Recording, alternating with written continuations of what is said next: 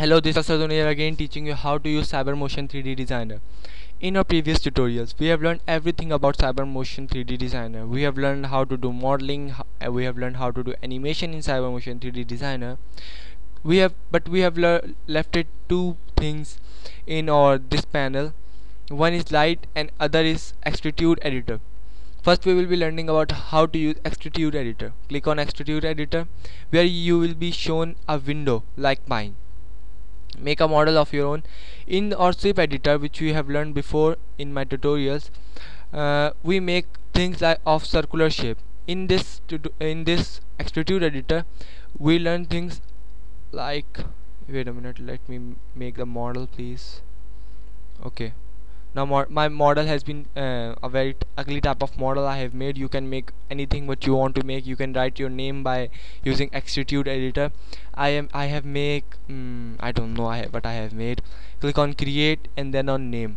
Go back to CyberMotion 3D Designer where you will be shown your model.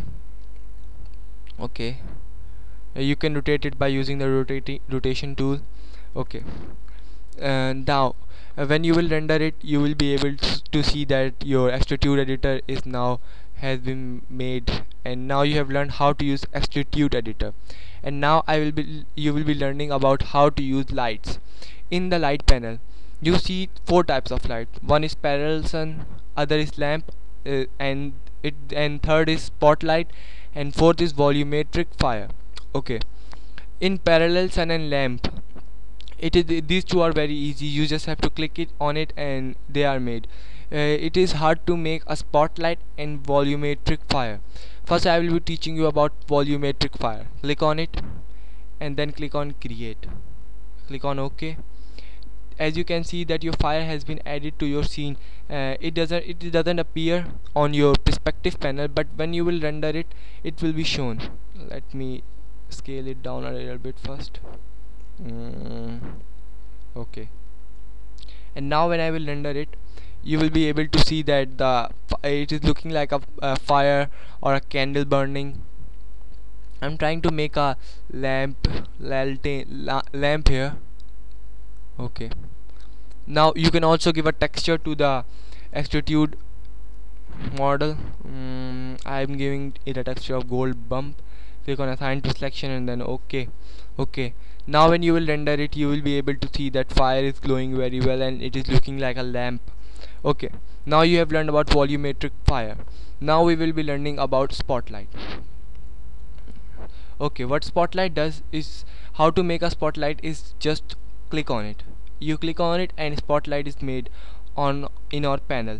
As you can see, take your moving tool and move it backward a little bit. As you can see that whenever I put the spotlight in front of the Extrude model, the model shines because of the texture. Now when I will render it, you will be able to see that the lamp is now shining. If I give a surface to that lamp, then you will also be able to see the shadow of them. The spotlights control the shadow. If we place the spotlight above, then the shadow will be placing on the downward now you have learned about everything about how to use spotlights, lamps, volumetric fire, Extrude editor.